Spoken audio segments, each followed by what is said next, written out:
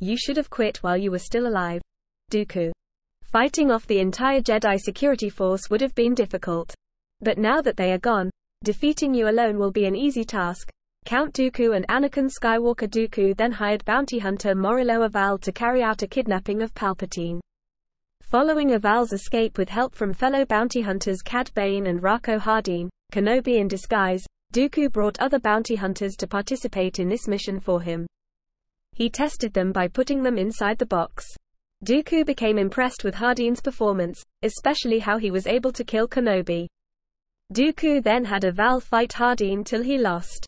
He then appointed Bane as leader of this team to carry out Palpatine's kidnapping.